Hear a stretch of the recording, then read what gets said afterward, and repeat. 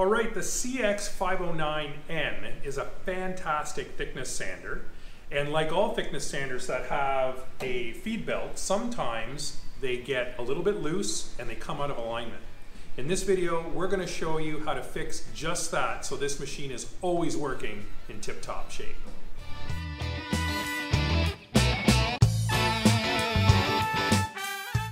First thing you'll do is put a sticker underneath the belt and make a mark with a pen or a pencil.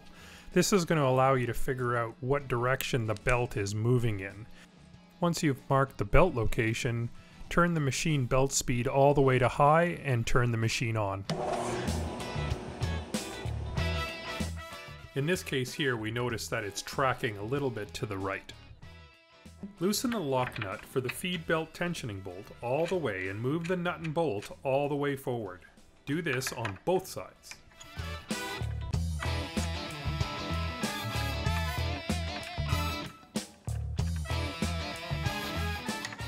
Then loosen the feed roller lock bolts on both sides. Now that the belt is loose, slide the belt back into the center of the roller. Advance the tensioning bolt fully forward and make sure that you're doing this on both sides. It's critical that what you do to one side, you do to the other when adjusting this machine. Now you'll notice that we've used some paint to mark the bolt, which creates an index mark. This is critical so that we can count our steps. Now you will advance the tensioning bolt one turn per side until you complete 3 full turns on both sides.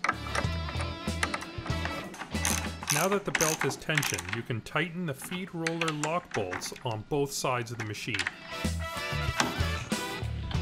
Loosen the bushings on the adjustment rod and slide them out of the way.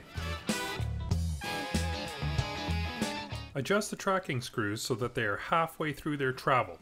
Count the turns to ensure that they are equal on both sides. Place another sticker or a piece of tape under the belt to gauge your progress as you make adjustments. In our case, the machine is tracking to the right, so we turn the right-hand track screw counterclockwise, and clockwise for the left-hand tracking screw by 1 turn.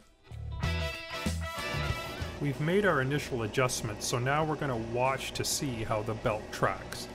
You can see here that it's continuing to move a little bit to the right, which means we're going to have to make more adjustments in the same manner as we did the first time.